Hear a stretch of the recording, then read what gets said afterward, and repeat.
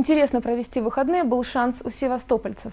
На фестиваль «Мото» еще в пятницу собрались крымские рок-группы и их коллеги из Москвы, Петербурга и Киева, а также байкеры двух стран.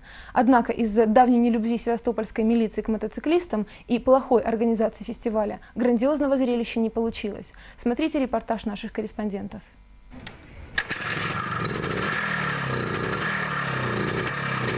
Под рев моторов рок-н-ролла мы встретим новый чистый день, решили музыканты и байкеры из России и Украины и приехали на выходные в Севастополь на фестиваль «Мото», посвященный Всемирному дню борьбы с наркотиками.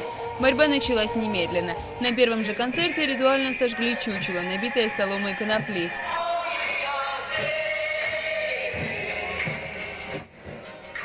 Содержимое предоставила севастопольская таможня. Это часть ее привычного летнего улова. Кстати, подать личный пример фанатам и громогласно отречься от наркотиков на этот раз собрались музыканты, играющие только рок. Ну, видимо, рокеры не торчат, а попса вся на иглу. В эксклюзивном интервью для нашей программы гость фестиваля «Мото» Константин Кинчев заявил, что не считает наркоманию профессиональной болезнью рок-музыки, хотя многие из его коллег действительно страдают от пагубного пристрастия.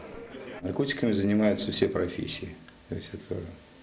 А люди страстные, жадные до жизни, для экспериментов над собой. В рок-н-ролле как доминируют. И потом, опять же, на виду.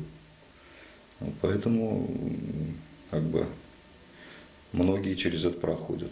А для фанатов рок-н-ролла любой повод хорош, лишь бы живьем услышать своих кумиров.